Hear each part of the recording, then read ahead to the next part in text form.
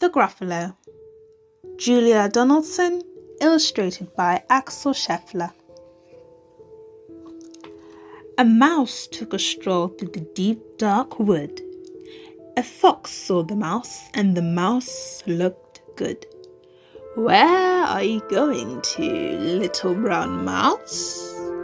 Come and have lunch in my underground house." "It's terribly kind of you, Fox, but no, I'm going to have lunch with the Gruffalo."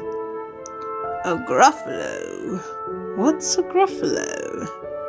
"A Gruffalo? Why, didn't you know? He has terrible tusks and terrible claws and terrible teeth in his terrible jaws." "Where are you meeting him?" "Here, by these rocks, and his favourite food is roasted fox." "Roasted fox? I'm off," Fox said. "Goodbye, little mouse." And away he fled. Silly old fox! Doesn't he know there's no such thing as a Gruffalo? On went the mouse through the deep dark wood. An owl saw the mouse, and the mouse looked good.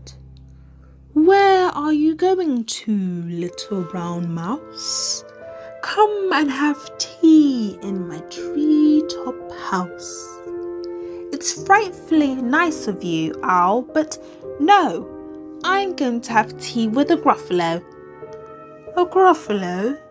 What's a Gruffalo?" "A Gruffalo? Why, didn't you know? He has knobbly knees and turned out toes and a poisonous wart at the end of his nose." "Where are you meeting him?" "Here, by this stream, and his favourite food is owl ice cream." "Owl ice cream? Do-it-do."